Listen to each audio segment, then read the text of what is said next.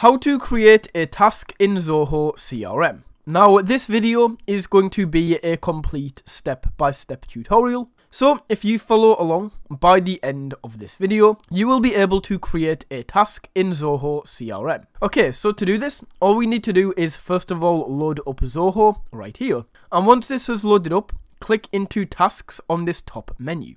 As you can see, this is going to take you over to the tasks area and show you all of the tasks you currently have. Now to create and add in a new task, click on create task in this top right corner, and as you can see, this is going to load up the create task. So all we need to do is go through and fill in this information.